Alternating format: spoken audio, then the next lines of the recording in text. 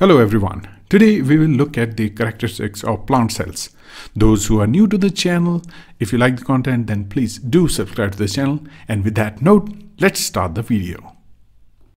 Outside of the cell membrane, plant cells have cell walls comprised of cellulose, hemicellulose, and pectin. Their composition varies from that of fungi, whose cell walls are composed of chitin, bacterial cell walls whose composed of peptidoglycan, and that of archaeal cell wall that are composed of pseudopeptidoglycan.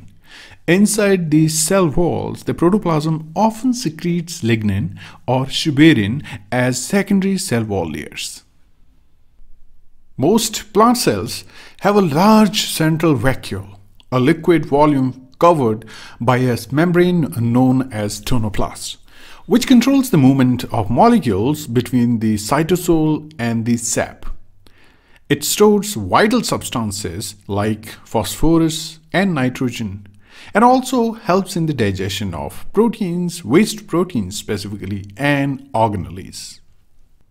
Next is the plasmodesmata. These are exclusive cell-to-cell communication channels that take the form of opening in the primary cell membrane through which the plasmolemma and endoplasmic reticulum of neighboring cells are continuous.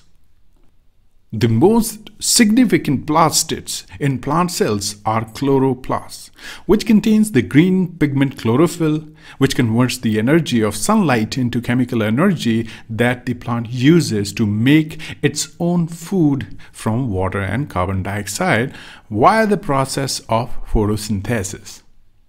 Next are the Amyloplasts. These are specialized in storage starch. There are yellowplasts that are specialized in fat storage, and there are chromoplasts used in pigment generation and storage.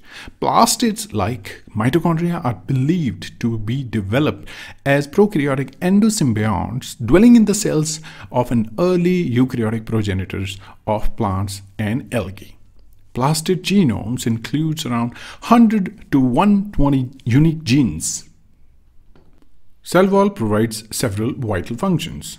They shape the tissue of the plant and organs. They also play a crucial role in intercellular communication and plant microbial interactions. These were some of the fundamental properties of plant cells.